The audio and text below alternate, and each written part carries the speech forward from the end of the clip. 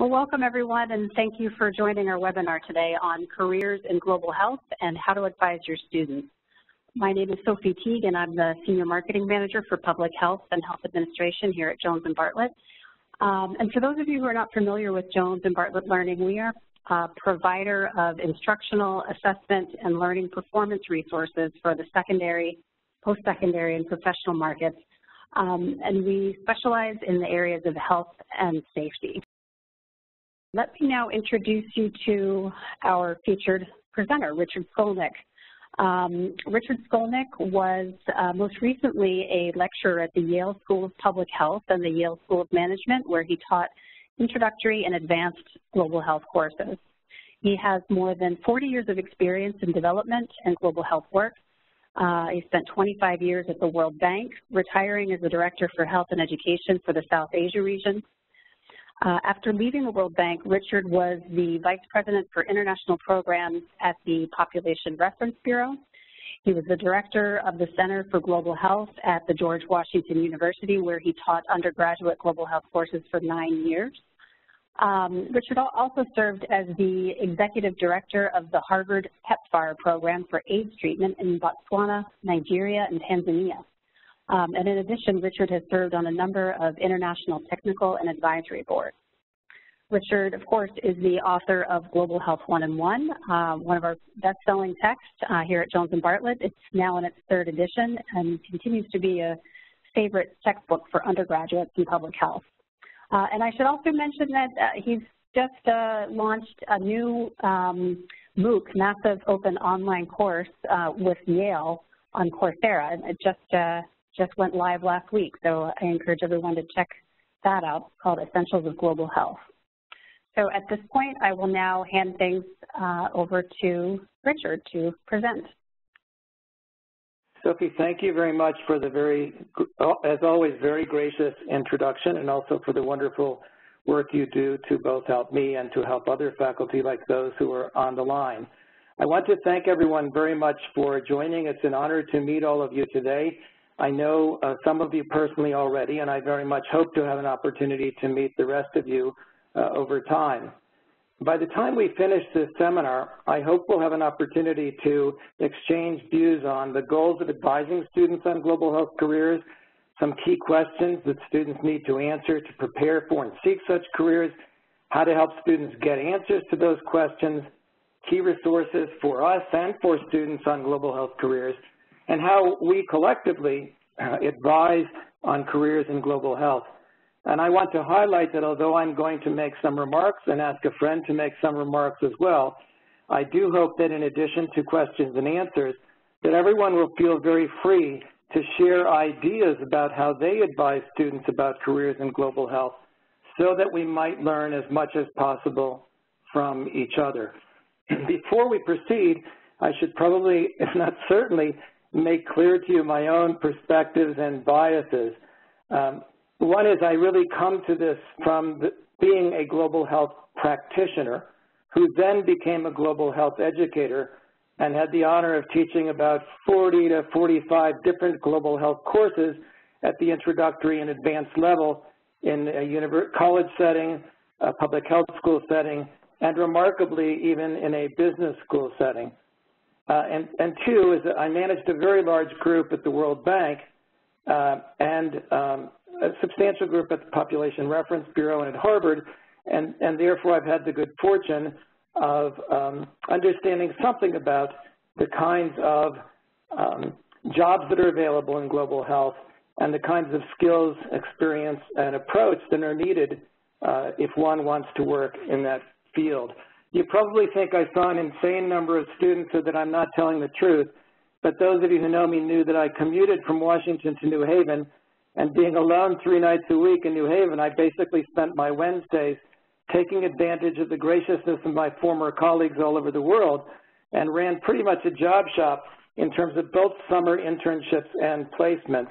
And I also found an enormous amount of personal satisfaction meeting with students, learning from them, engaging with them. And so I've tried to build on that, the many, many students I've met, as well as my past career, to put together some comments today that I hope will be valuable and we'll encourage everyone to share their own ideas with each other. I want to start by suggesting that depending on the level of the students, and we're looking now at what students don't know, I think very few undergraduate students have thought systematically about careers of any type or know how to do so. Often they'll come to you and say, I think I want to pursue this graduate degree, but they've not yet thought about what it is that they might want to do, through what platform, or the knowledge, skills, and experience needed to get there. They've rarely thought about different routes of gaining that knowledge, skills, and experience, and most of them have very little idea about what I believe is really essential to professional growth, and that is the importance of mentors and how so much of what we become professionally will depend on the people with whom we have the honor to work. So I wanted here to start our interaction by saying, at least for undergraduate students, do you find they don't know very much about systematically thinking about careers in global health? If your students don't think systematically about careers in global health when you meet them, please press yes, and Sophie will help you to do that. If your students do think systematically, please press no and forgive the backwardness of that. Sophie, do you want to remind them how to do that? Yep, sure. So you'll want to click on the feedback button, which is on the right-hand side of your screen. It's a little icon that looks like a talking bubble with a check mark in it. Just click that, and you'll get the yes or no option. So the question is, my students don't think systematically about global health careers. Yes if they don't think systematically, no if they do. Please go ahead. And we'll give 1 second here. Sophie, are you seeing enough to give any good feedback so far? I do see, and currently we've got 20 people saying yes and 9 people saying no, and I do have some people saying they don't see the button. Feel free to also use the chat box or the Q&A box if you prefer, just to type yes or no or whatever answer you'd like. But the feedback button is on the right-hand side with a talking bubble with a check mark, and now we're up to 11 no's and 20 yeses. Okay, so what we're seeing is that about 2/3 of you say your students don't think, when they at least first come to you, and presumably the relatively younger students, they generally haven't thought very systematically about careers in global health. So let's look at the next slide, and I think consistent with this, there are a number of questions, not all of which are on here, that these students will ask.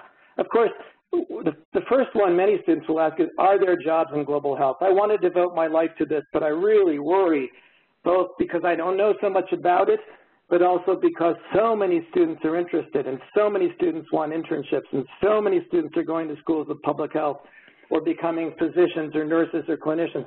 Are there jobs? And if so, what kind of jobs are there? Do I need to be a physician, or do I need to be a clinician in order to engage in global health work or to be taken seriously? If there are these kinds of jobs, how do I get them? What kind of preparation do I need in order to do that? And another interesting question, or set of questions, of course, concerns ethical issues related to global health work. And I wanted to comment on that for a minute. These, of course, are very important to all of us. And in our meetings with students, we no doubt all talk about and engage with them on ethical issues. But I think the way in which students engage, at least it's my experience, will depend on where they are in school, both in what country and what region and what kind of school they attend. I find that in many cases, students find a calling. They want to do this work, but they want to ensure that they engage in it in the most ethical manner and the most respectful manner, and their questions will revolve around that. But in some universities, you'll have students who will come to you and say, I believe it's unethical to engage in work as someone from a high-income country on places that are low- and middle-income country, but maybe you can convince me otherwise, or just tell me I'm right so I can go find some other career. But I find these ethical issues interesting and challenging, but I found the kind of question to vary substantially depending on where the students are. Now, I found over time, especially since I spent so much time meeting students, that it was really essential that I ask my students to prepare for our meetings. I found some students are very respectful of their time and my time. I found some other students less respectful, thinking I'd have hours for them. But over the 15 years in which I've been involved in global health education and advising students on careers, what I found is that by insisting that they prepared for our meeting in specific ways, that the meeting could be more effective and more efficient and maximize both their time and mine. And I asked the students, once they asked to meet me, I asked them to prepare for such a meeting by providing their resume, which I then critique for them, by giving me 5 lines on what they want me to say about them 15 years from now and the impact they're having on global health and from what platform, 5 lines on who they think they might want to be like, actors in the global health arena. I asked them to give me the 3 most important questions on which they want my advice, even if I wind up answering 10 or 15. And I asked them to read the 2 career chapters of my 3rd edition, chapters 18 and 19, one on working in global health and one on profiles of global health actors, because I found otherwise I just keep repeating the same thing over and over and over again in a way that wasn't productive. And finally, I remind them that whether it's me or others from whom they seek jobs, it's important that they act as if they had 10 or 15 minutes, even if they're going to get more, and that they seek to maximize the value of this conversation, which might not come along, the opportunity for which might not come along very often.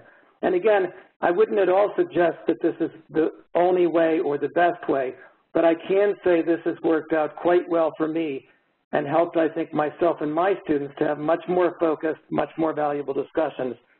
So if I might ask one more question of all of you, do you ask your students to prepare before you meet to discuss global health careers with them?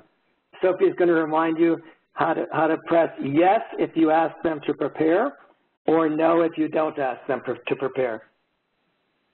Yep, and so again, the feedback button is an icon on the right-hand side of your screen.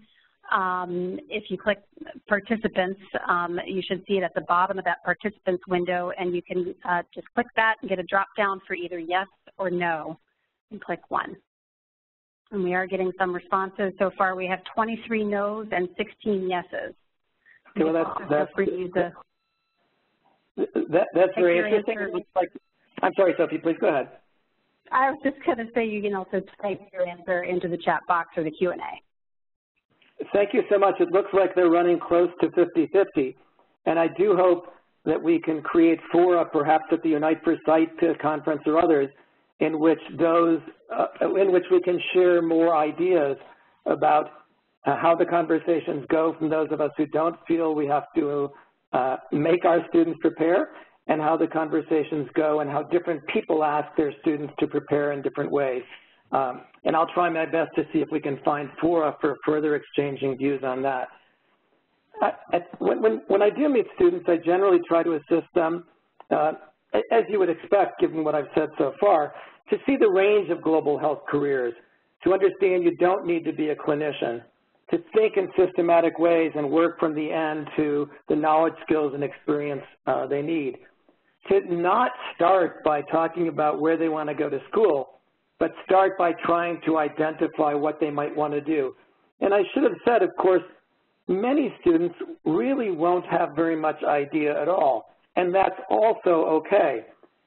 If the student comes to me and says, I really don't know where to begin, I think I have a calling for this, or I have an ethical obligation to this, or I want to make the world a better place, but I really don't know how, I tell them, especially in schools where everybody thinks they need to know the first day what their career will be, I try to tell them this is perfectly sensible, this is perfectly fine, and here are ways, for example, that you can learn more about different career options in global health. Here are ways you can identify role models and see how different people worked in global health, and try to identify people you might want to be like. And why don't you go look at some of those things and let's meet again in 2 or 3 or 4 weeks after you've done some more homework, talked to some more people. And in this case, depending again, I think, on where you're teaching, one sometimes has to help the students understand that exploring is a good thing, and that not always knowing exactly what they want to do the first day of their first year can be a very good thing, and then to help them explore in thoughtful ways. And so once we get beyond that, then what I do is try, as you would expect, to move, as I'm sure you do, to providing more specific information in helping them to define or develop the specific interests that they might have by talking with them about some resources, and there aren't very many, by pointing them to people in career services, if I know some who actually know something about global health, and not everybody does, by pointing them to former students on campus or at other schools, if they've given me permission, who can be of value in helping them to think about global health careers. And I also, again, as I mentioned, always engage with the students on the importance of humility and thinking about ethical issues in this work. I think, again, this depends on where you are. If you're in London, Geneva, or Washington, the students probably have a pretty good sense of the humility that's required before any of us would hire someone to work in global health. But there are schools where they encourage students, many students, to write resumes and talk with people as if they were only going to work for well-paid consulting firms, and where they don't stress humility. And that can produce some occasionally uncomfortable and sometimes comical discussions. I had a student at a university, well, I won't mention, who asked me to vet her cover note and resume. She wrote to a Nobel laureate in physiology, I believe it was, at NIH, the U.S. National Institutes of Health, talking about the unique value she could add as a summer intern.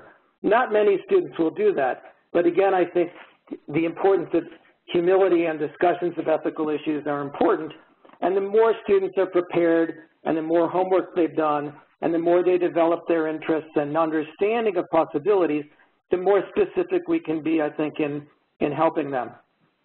And all of us are very familiar with this, but I think in the next few slides, I've tried to outline a few of the specific ways in which I would encourage the students to think about the more specific.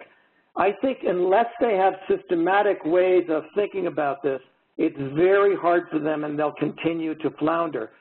So I always talk with them about dividing the world of global health work into a number of selected areas.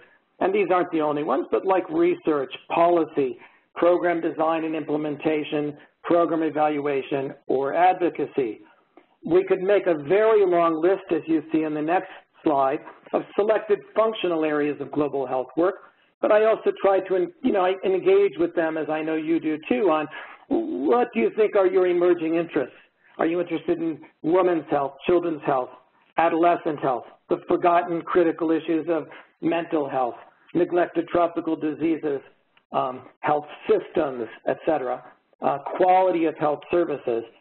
And again, it doesn't always happen in one discussion, but over time, try to help them think systematically about the areas of work, the functional areas of work, and finally, as you see in the next slide, the types of global health organizations that are engaged in global health work and the platforms from which they may eventually engage in global health work themselves. I've been disappointed by the relatively small number of coherent resources available to students and faculty about careers in global health. And that's why I was forced, as well as to save my own time and that of my students, to write these career chapters in my book. But I've also found very, very useful the YouTube channel called Global Health with Greg Martin. Greg is someone for whom I have great appreciation and affection. He's joining us today, and in a few minutes, I'll ask Greg to give some additional comments, always value-adding comments, I must say. And Greg's YouTube channel is engaging, it's fun, that's the kind of thing that relatively younger and even more mature students and professionals tell me they very much enjoy. There are thousands of participants in the channel, and Greg has a series on global health careers, and I've always found it useful and fun, and I point my students to that, and I want to encourage you to do the same. And Unite for Sight, as many of you know, has lots of very good discussion of global health careers on a regular basis throughout the year in a series of webinars, and some of which I've had the honor of participating. And at their annual conference, there's also lots of very good discussion of careers as well. I have a few books that talk about different issues in global health careers, including ethical issues. I'm sure you have the same. I hope if I'm missing resources, and I try to keep up, that you'll feel free to send me an email that I can share with others. But I would encourage students at least to start with looking at some of these resources if you try to assist them in thinking more systematically about global health careers, defining where they might go, and trying to define as well how they might get there. And finally, of course, as they seek careers, there are a number of valuable websites, and these aren't the only ones at all, which might be their first line of call as they try to get a sense of where some of these jobs might be, especially if they need to look at the kind of clearinghouses before they're so familiar with specific employers, whether it's JSI or PSI or Chemonics or RTI or others. And Sophie will be giving everyone a copy of the slides. A fair amount of this, most of this is also in my book, and Greg and others do a good job of talking about this as well.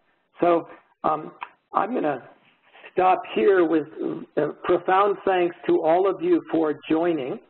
I'm going to repeat my hope that you will not only ask questions of each other, really, but at the same time feel free to let us, all of us know practices in which you're engaged that you think can be of value to the rest of us as we seek to assist our students and young colleagues in thinking more systematically about global health careers and getting as close as they can to realizing the dreams that they have of working in this field. So, Sophie, I'll turn it back to you with thanks to you and to all of those who've joined as well. And then in a few minutes, I'll trouble Greg for a couple of comments. Great. Thank you so much, Richard. So at this point, we'll turn to a question and answer session. And if you have a question, I very much encourage you to voice your question out loud. You'll need to press *1 on your telephone keypad, and that's going to send a message to our operator, Taryn, and she will queue up your lines and open each one in turn so that you can ask your question out loud. If you prefer to type your question, you can certainly do that, and you can do that in either the chat box or the Q&A box. I'll be monitoring both, and I'll read your question out loud for Richard to answer. So at this point, I guess, Taryn, let's start off. Let me see if there's any calls on the telephone line. And there are no questions, thank you, at this time. Okay, great. And I do have a question on the chat box from someone asking, how does an instructor develop a sense of professionalism in undergraduates? That, like others, is a very good question. I think one way of doing it, and this might seem trite but is sincere, is requiring it in the classroom and requiring it in the assignments and the manner in which the assignments are being done. And, I think if you assign policy briefs, for example, to your students, as I did, and then you read them really rigorously and try your best to hold your students to good professional standards that you know they're going to face in the workplace, I think we'll be doing them a service. Not every student's got perfect SAT scores. Not every student can write perfectly. Not every student is as linear and coherent as others. But I think we should try to help all of our students to reach the highest professional standard that they can reach in all of the work that we can do. I know that many universities have a writing center, but not all universities have a speaking center. And I find many of my students much less good at presenting than they are orally than they are in writing. And I find by holding them to high standards in the way in which they discuss or raise issues in class or in tutorial sessions, by holding them to high standards when they present, I found that they're both learning what we would expect them to learn, for example, at a good liberal arts college or university, but at the same time, they're much better prepared to go into the world of work where people will expect that of them. I think the last one is, and somewhat more difficult, and that is, how do you help them to become more culturally competent, forgive my use of the word? How do you help them to learn how to speak more diplomatically? And I think depending on how you teach and whether you use cases or not, et cetera, that one has to be very careful about case studies because one can turn them easily into insult. I think one can use those as well, case studies and discussions to help students learn to get a better feel for the way in which they'll have to speak and relate to people and interact and work in teams, for example, as they become more professional members of the global health community. I hope those are helpful to you. And I try my best to answer questions that are posed to me separate from webinars. So if anyone has questions that you feel I can help to answer or help get others to answer, please, after the seminar, don't hesitate to send me an email, and I'll do my very best to respond in the next few days to all of them. Sophie, let's take another one. Great. Thank you, Richard. I will also repeat the instructions for voicing your question, and we welcome your comments as well. You don't have to have a question. Press *1 on your telephone keypad, and Karen will open your line. In the meantime, I do have a question here on, let's see, I have heard several times that for those interested in careers that involve actually working in low and middle income countries, that the Peace Corps is almost a prerequisite to obtaining paid positions. Is this something that you would recommend as well? Thank you for that question as well. And I would answer it more broadly, and I think I would answer it by saying, if students want to work in low or middle income countries, it's really essential that they get experience in those kinds of countries. It's almost impossible to get a feel for the circumstances of any place if you haven't been in these kinds of settings. And it's also, of course, almost impossible to be taken seriously or to have credibility working in the field if you haven't spent substantial time in these kinds of settings, haven't studied or learned a number of languages, and haven't developed a kind of feel that you can reflect in the workplace for these kinds of environments, how they work and don't work, and the kinds of critical health issues that they face. So I think that is just essential, though not always so easy for everyone to get. And indeed, if you're an American citizen, the Peace Corps is one very valuable, potential way of getting such experience. There are also others. I try to list them in the book, and there are other lists as well. Most religious groups have a kind of Peace Corps of their own, whether it's Mennonite Relief or others. And I think what we have to do is appreciate the real importance of such experience for students and hopefully do our best to enable them to find how they might actually be able to get those experiences. I'll say one last thing, and that is, can domestic experiences in some settings substitute for this? And I would say, living now in New Mexico, which is one of the poorest states in the United States, where 30% of our children are in poverty, and where we have very substantial numbers and a very substantial share of the population is a marginalized Native American population, these experiences are extremely helpful. And I've worked with lots of students who have worked with Native Americans, marginalized communities of immigrants or refugees, poor people in the United States. These are very, very valuable, but I still think, and I'll ask Greg to comment in a few minutes, by and large, one has to get experience in low and middle income countries if those are the kinds of countries to which one wants to devote one's professional life. Please go ahead, Sophie. Absolutely, and I do have read out one comment here. For cultural sensitivity, I have the students read Feynman's book, When the Spirit Catches You. And let's see, let me also turn to Taryn. Sophie, can I just comment for 1 second on that? Yeah, absolutely. Yeah, but that's a very, very thoughtful comment. Those of you who I've had the pleasure of meeting at the Unite per Site conference will know that every other year I do a session on teaching global health, and it's become a really wonderful forum for learning from each other. And indeed, I think as I mentioned, Sophie, in the last webinar we did, indeed many faculty ask the students to prepare for their classes or to prepare for getting a better sense and feel for global health by asking them to read a book or a number of books or certain articles in advance. Certainly Tracy Kidder's book on Paul Farmer is one, and certainly The Spirit Catches You by Ann Fadiman is another. And I'm nobody special, but I was a fellow of Branford College at Yale with Ann, and I have to tell you, she's just an unbelievably extraordinary, not just extraordinary, but truly unbelievably extraordinary woman. And I do think this notion, I asked my students to take a look at Poor Economics by Banerjee and Dufflo as well.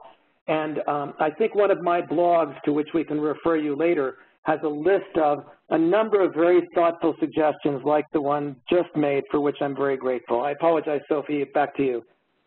Nope, no, that's great. Thank you for that. And I do encourage everyone to, if you have comments, please feel free to type those in the chat or Q&A, or if you'd like to voice them, you can do that as well.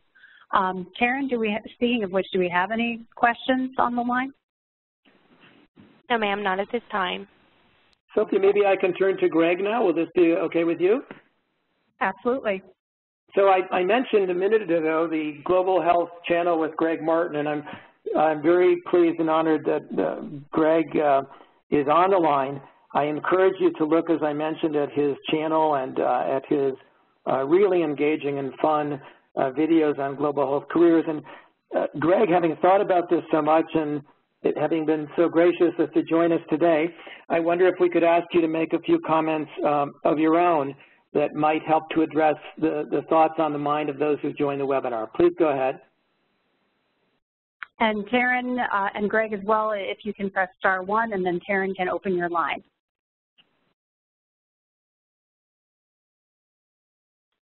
Well, how about we turn to another question, and Greg, if you can continue to try and find *1 on your telephone keypad, and Taryn, if we can open up his line, that'd be great. In the meantime, I'll just go ahead to the next question that we have here.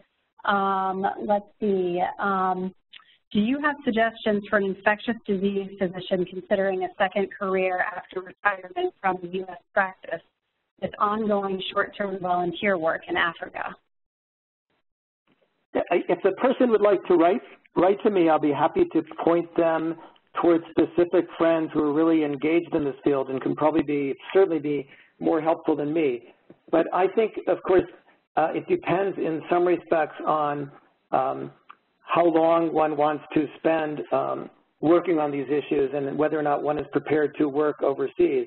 I think if you're prepared to live, for example, in the United States and take on periodic assignments, then one might have to work independently and work with certain kinds of organizations.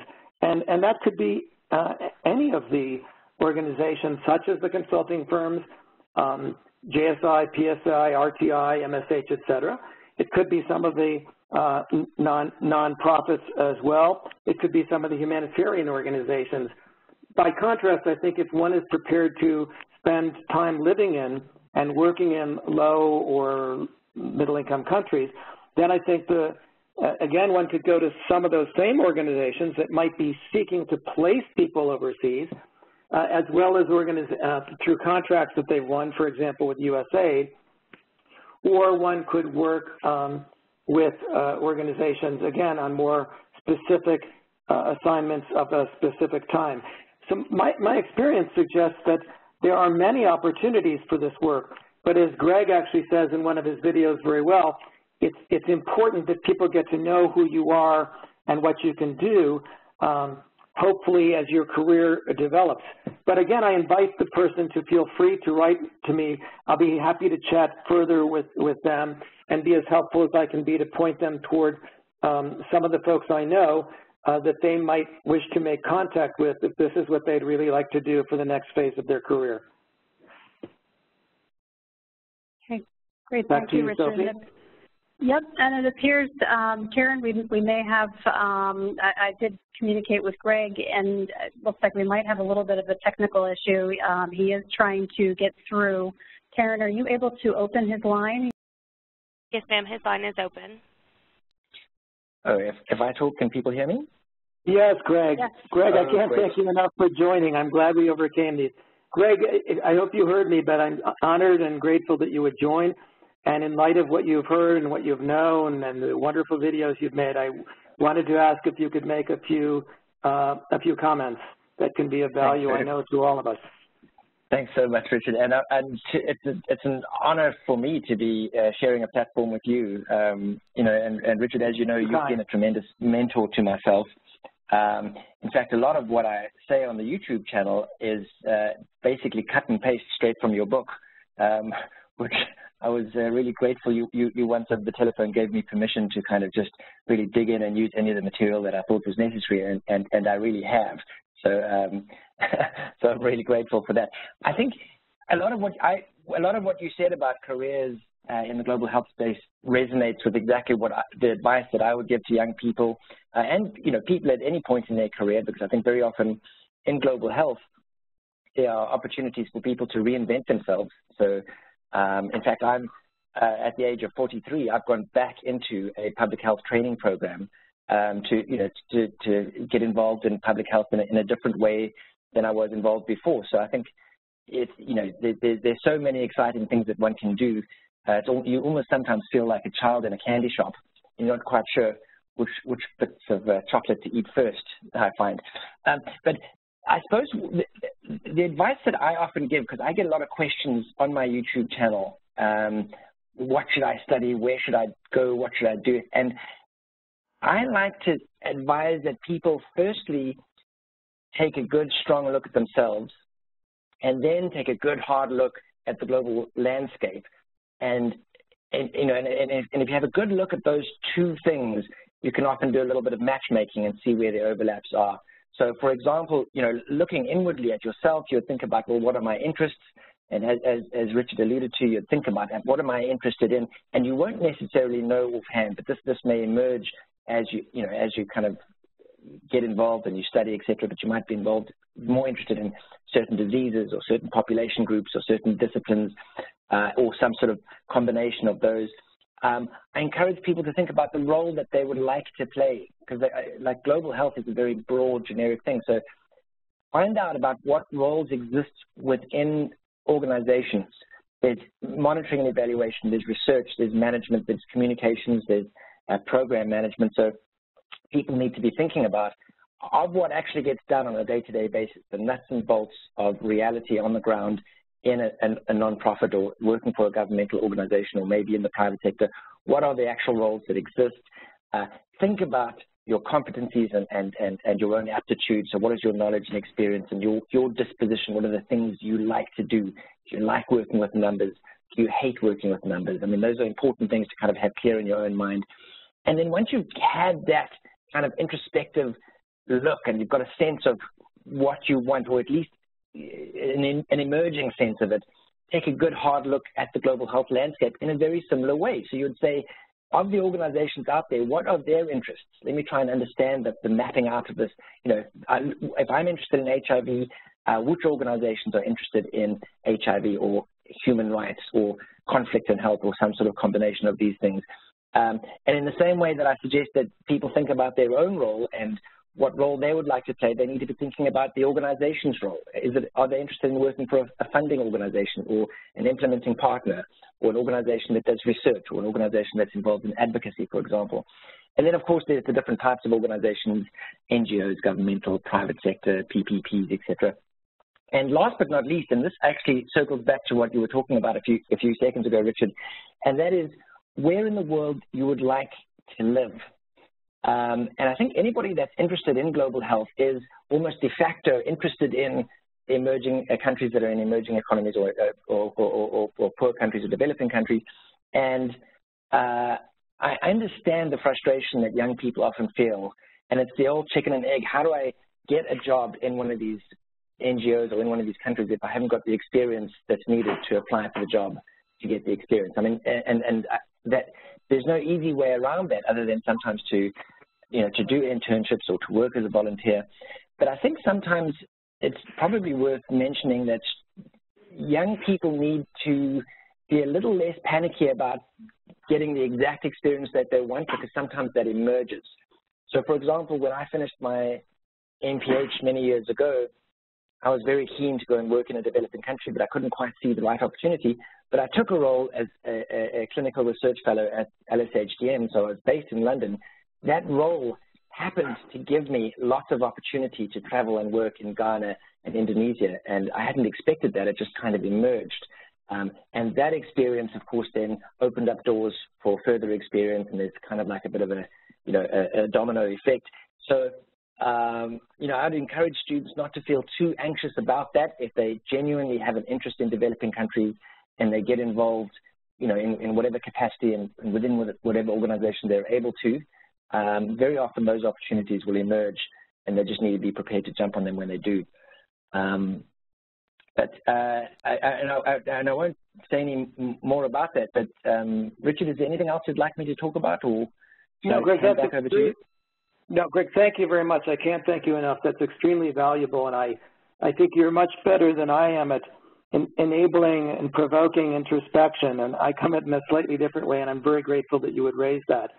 So I really appreciate it very much and encourage people to take a look at your channel, which I looked at again this morning and enjoyed thoroughly. And Sophie, let's give it back to you to see if there are additional questions. Okay, great. Thank you, Greg and Richard. And yeah, we have another question here.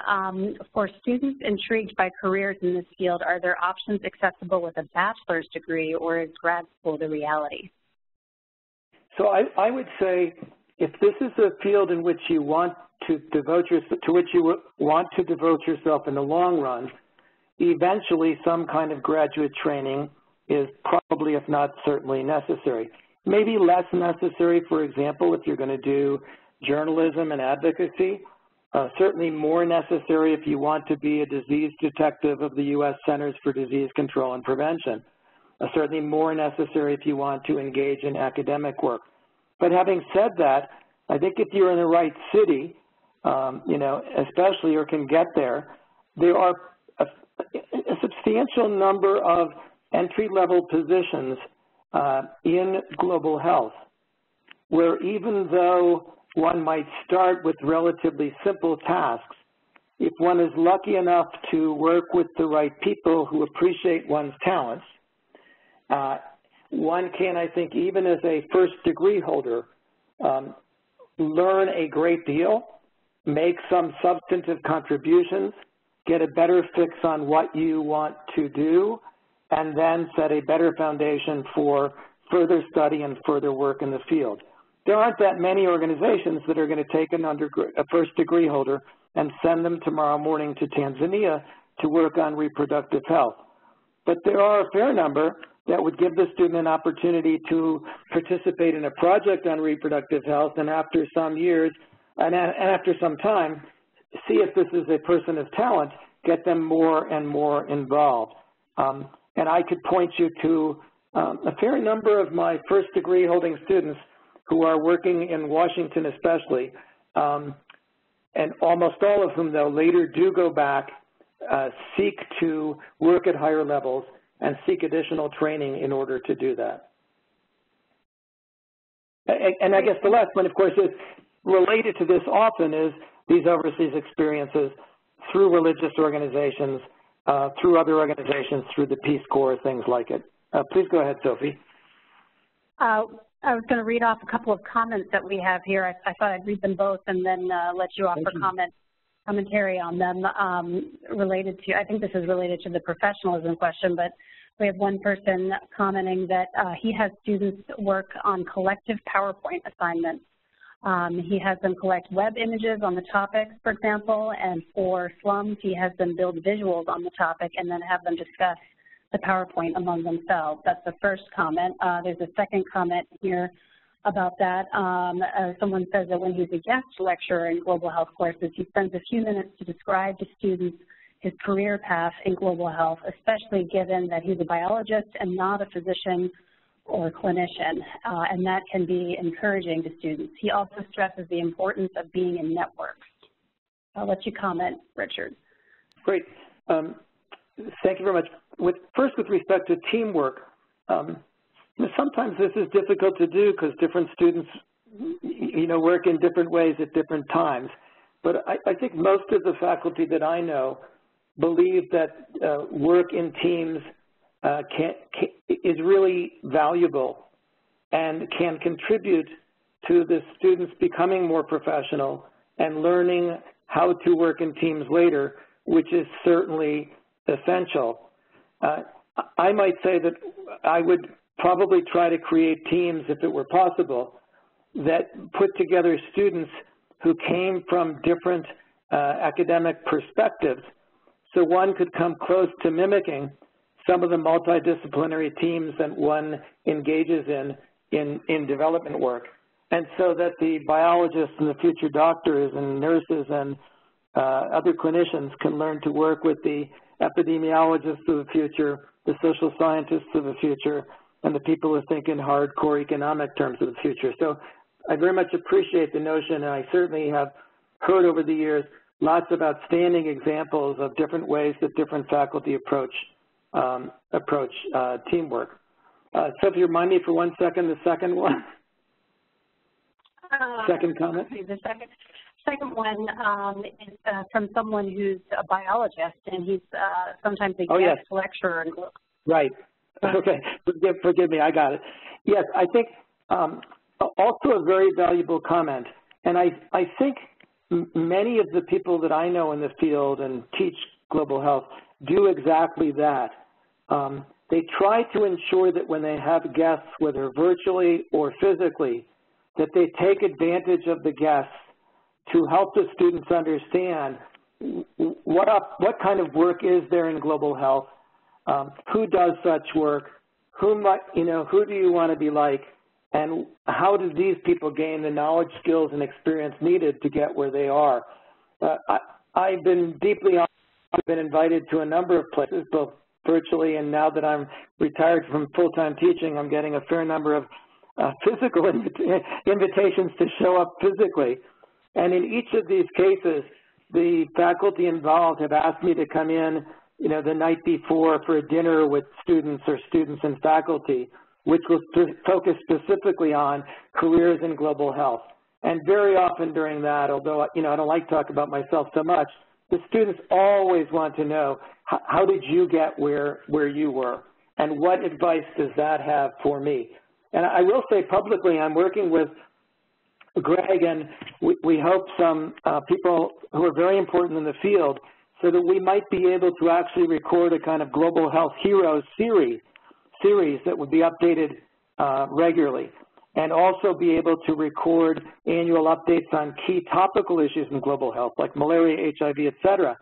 And in those, we would certainly ask, even in the second one, we would ask the presenters to take a few minutes to talk about their own paths. So I very much appreciate the idea. I think it's an excellent one, and I certainly always do that myself. Please go ahead, Sophie. Okay, thank you, Richard. And we actually have quite a few questions coming through. Here are questions from two different people, essentially the same question. Do you have information about nurses licensed in the U.S. who are getting licensed in other countries, or what resources or sites are better suited for licensed healthcare practitioners? Are there resources or sites that are better suited for licensed healthcare practitioners? So thank you very much for the very important question. Clinicians and non-clinicians are all important in this broad field of global health. I am not at all an authority on these licensing issues. But I am honored to be on a board of directors with some of the leading lights of nursing who do engage in global health activities and are knowledgeable. They're good friends. And I invite the person to just send me an email, and I will do my best to get them some thoughtful responses from people who can speak authoritatively to that question. Okay, great. Let's see. How should we set this up as an integrated experience that doesn't ruffle feathers? Now, I believe that was in a comment in response to another one of your answers, but how should we set this up as an integrated experience that doesn't ruffle feathers? Sophie, is it possible for the person who asked that to just elaborate a little bit, and then we'll come back to that question? Okay, I'm not sure I can do it justice as it's phrased, and would ask the person if they could elaborate a little bit, and then we'll come back to them. Would that be okay? Yes, absolutely. We have another question. We usually stress that students pursue an internship or volunteership in low, middle-income countries. What about for students with a weak financial situation? How to advise them to overcome this barrier? Well, this is an extraordinarily difficult issue. There are places that are well-connected and well-funded. So, I had the pleasure of teaching at Yale, and they had $28 billion in the bank, and I think 1,200 Yale students went away last summer out of 5,200, and they went away with Yale's money. At the George Mason University, at which I was on an advisory board, there's one global health fellowship in a university that has about 40,000 students, and a lot of them are not 40,000, but they have an important major in global and community health and some really outstanding faculty and students in that major. I think this is an enormous challenge. I think in the long run, however horrible the thought, I think anything we can do to help raise resources, both current and hopefully endowed, to try to ensure that more and more of our students can have these opportunities will be important. Another way to possibly work around this is many universities try to ensure that when students go abroad for a semester or a year, that it's tuition neutral, and that financial assistance that was provided to them will continue to be provided to them. If that's the case, and if they can't find financing for an internship, there are some really interesting study abroad programs like the SIT International Honors Program, like some of the SIT programs that focus on health, like some of the CIE programs I believe in Pune, India, and one other Indian program as well. And I certainly have had students who could not afford internships, but who were able, by virtue of the way the university did its financing of tuition, to tender their tuition in very well-run programs during the term that were certainly, in every case I know so far, the programs I mentioned turned out to be very transformative for the students. So I have to admit to you, honestly, as someone who's tried to be helpful to the financing of opportunities for students like the opportunities that were given to me as a youngster, this is a great challenge, and I think one has to go about it long run in mind, short run in mind, and see where one can substitute different kind of things that allow the students to find financing. But this is a great challenge, I admit, and certainly more of a challenge for students from families of limited means and from schools with limited means, which is exactly what we don't want to happen. Please go ahead, Sophie. Great. Thank you, Richard. And I'm just going to make a quick note of the time. We're at 2:58, and I know some people may have to drop off, and I thank you for being in the session today with us, if you do have to do that. But Richard is happy to stay on for a few more minutes and continue to answer questions. So for those of you who can stay with us, we very much appreciate it. And at this point, well, one thing I did want to do is turn to Taryn in case there's some people on the line with questions. Taryn, do we have anyone on the line? Yes, ma'am, and the caller was did not record a name. Caller, go ahead. Your line is open. Okay, thank you. My name is Prince Odu, and I'm from Nigeria. I'm a professor of global health here in Ashford University in Arizona. Richard, I really want to thank you for your effort and your book. Even if I'm not presently using your textbook, I think it's very interesting, and I'm going to recommend it to the universities to see if we will adopt your book. It's very interesting, and all the information in it. I would like to stay in touch with you. I don't have your email. If you can make that available to us, that would be very grateful. Another thing I want to ask you is that you have worked for World Health Organization in Nigeria. Which part of Nigeria did you live? So, Professor Ordu, it's an honor and a pleasure to meet you. I had the good fortune to work on West Africa from the Gambia to Gabon to Niger and much in between for about 10 years, partly on the education side and then on the health side. And I did not live in Nigeria, but I visited probably now 20 times or so, and I've had the good fortune to visit most of the more or less 3 regions of the country, and have certainly benefited greatly from working with the enormously talented folks there. And the most important work probably I did in Nigeria, whatever my shortcomings, were with the Harvard PEPFAR program for AIDS treatment in the very early days, in which the present minister, Dr. Adewole, John Idoko, and others were deeply involved and did a very good job. But my email will be at the end of the slide set, and it would be an honor to keep up with you. We're right around the corner from each other, and I look forward to meeting you personally. Thank you. Thank you. Thank you, Richard. And actually, thank you. And I will include your email in the follow-up email that I send around. I think I may have removed it from the last slide, but that's quite all right. I can share it with everyone in the follow-up email. And I have a comment here that I'll read aloud. Another idea for developing an appreciation for languages. I have given students a 3 or 4 slide PowerPoint and have each student present a 3 to 5 minute presentation based on this common PowerPoint. However, each student does it in a different language. Same PowerPoint, same topic, but different language. It provokes some interesting discussions. That's really thoughtful and creative, and I'm sure the kind of thing that must make you the most popular teacher on campus. I commend you. I think it's a great idea. I've not heard that before, and I hope you'll send me a note that gives me permission to include that in one of my blogs, so that the idea can be shared with others. I think it's really great. Again, I've done lots of role playing with lots of students at different levels, and I'll be candid. I said this once before.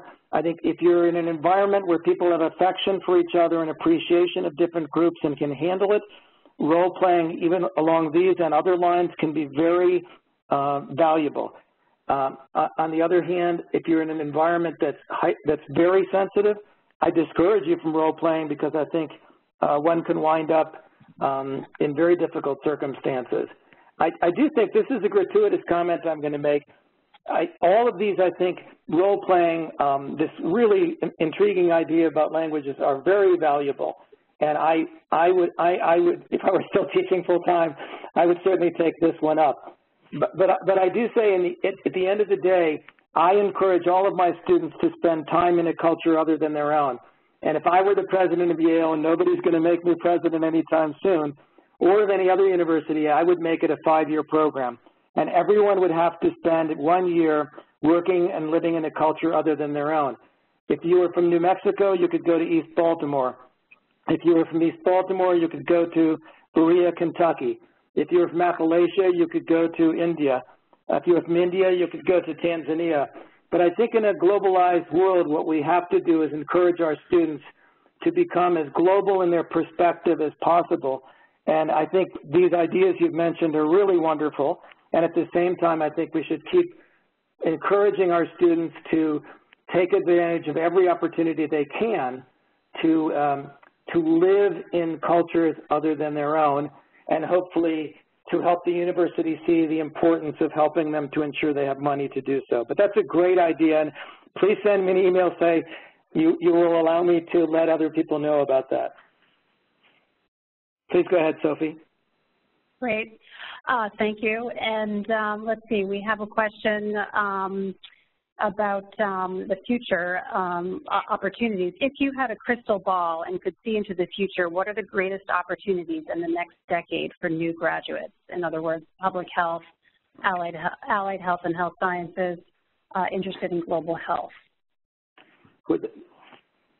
Thank you for this very thoughtful and challenging question as well. I just saw a really excellent presentation by a good friend, Dave DeFerrante, who's been at the heights of many different parts of global health. And I think he addresses this in some respects better than I can. And the same was true of a great talk I heard some months ago from Dr. Srinath Reddy, who's one of the most talented people I know and who heads the Public Health Foundation of India. I think such thoughtful people as Srinath and Dave believe that there will continue to be really important opportunities across the wide spectrum of global health activities, from advocacy through research to policy work to being a disease detective to providing technical support in places where capacities are weak, to working with MSF or IRC as a clinician in the field to assist countries that have been battered or to provide during humanitarian emergencies. But I think the most thoughtful people that I know believe that the way in which this work will be done will continue to evolve. And in a somewhat caricatured way, you know, it will evolve from a kind of us and them, as might have been the case 30 or 40 years ago, to a point where more and more of the work is done through collaborative learning modes.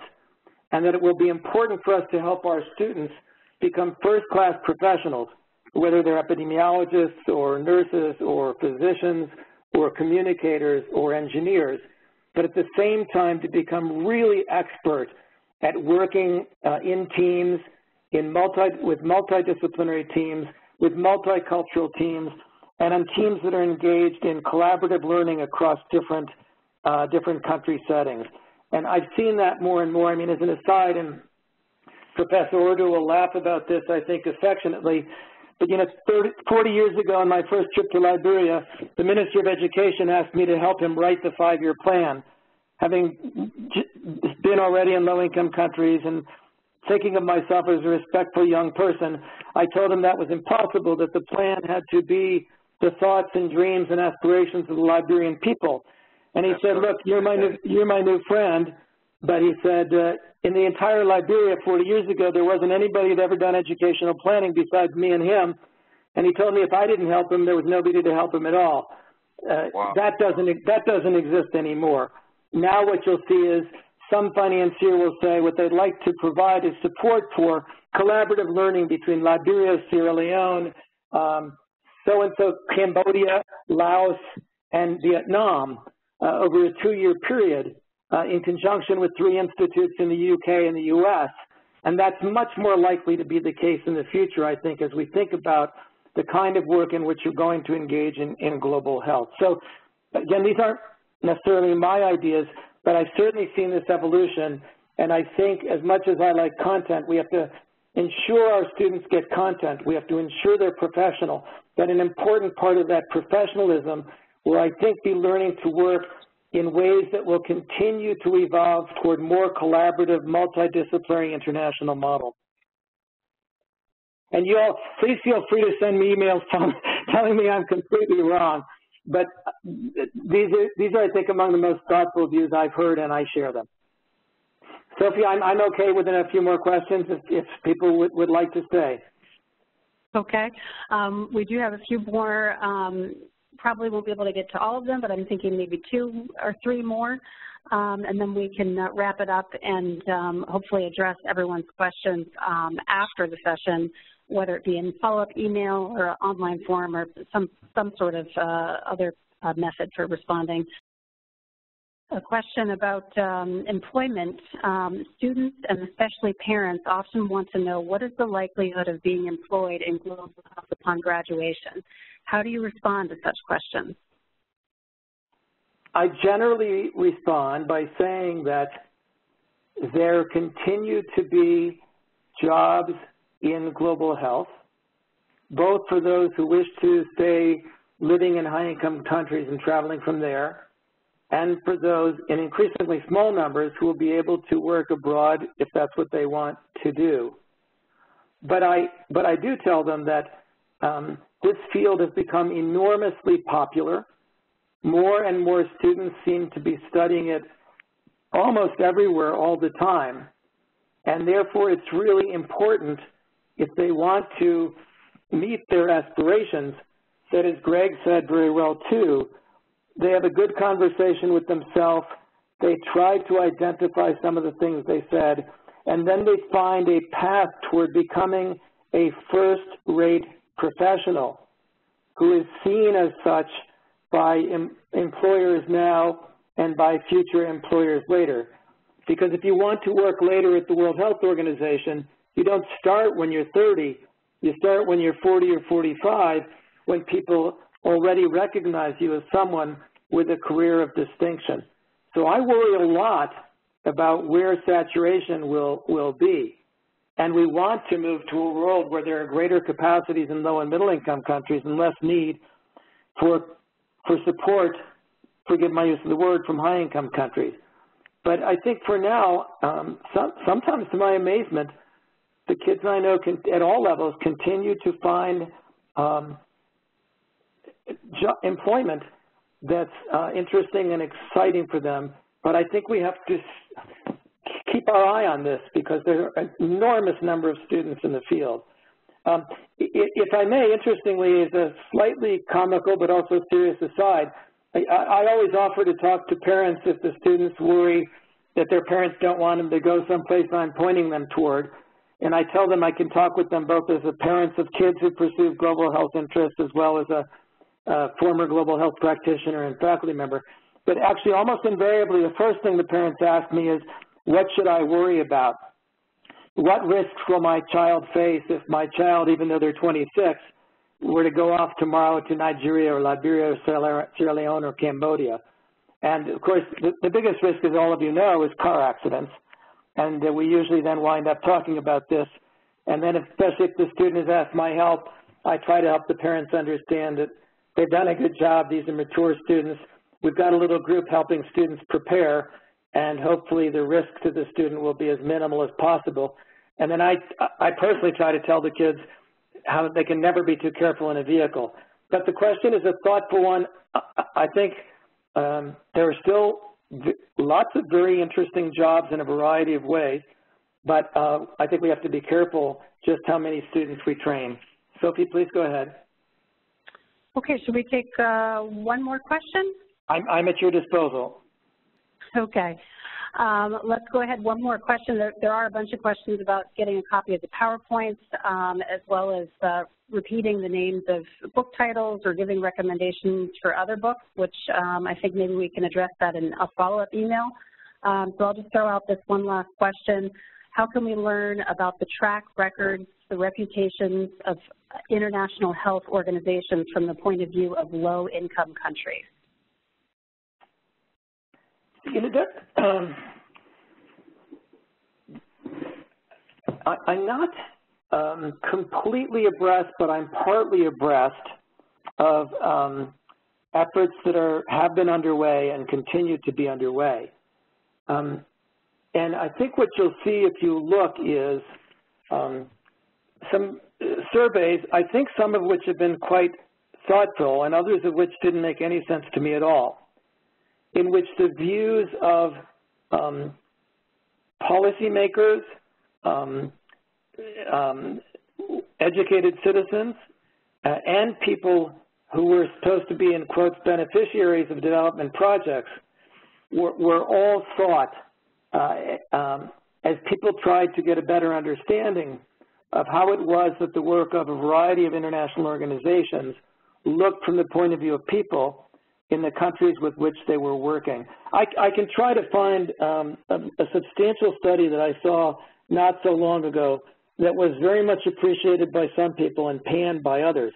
But I think you're going to find this isn't an area in which, and I'll ask Greg to send me a note if I'm wrong, but I think you'll find this is an area where there's a lot of chatter, but not so much great evidence.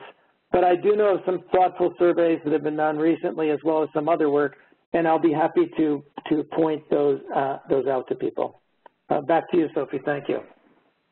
Great. Well, I think at this point, we'll go ahead and wrap up the session. I did just want to point out that Richard's book is available for use in your courses, and we're happy to send you a complimentary review copy. globalhealth101.com has all the information you need if you want to look at sample chapters or request access to instructor materials. You can do that there, or if you want to put through a request for a complimentary review copy, you can do that.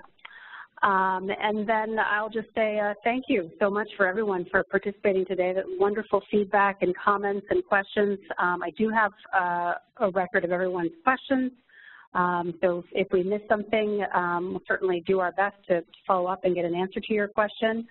Oh, I do have your email address here. If you want to reach out directly to Richard, you can do that as well. His email address is on screen.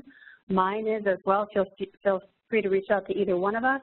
We have recorded the webinar, and we will be processing that and posting it shortly on YouTube, as well as on our Public Health Faculty Lounge page on LinkedIn. If you're on LinkedIn, I invite you to join the Faculty Lounge. And let's see, I guess that's it. Thank you to you, Richard, very much for your presentation. That was fantastic. Sophie, thank you, and my deep thanks and profound thanks to everyone who's joined. I hope to continue to be able to learn from all of you, and hope you won't be shy about reaching out to me and sharing all your very thoughtful ideas. So thank you all very much. Thank you again, everyone, for joining. And with that, Karen, I'll ask you to go ahead and close the participant line.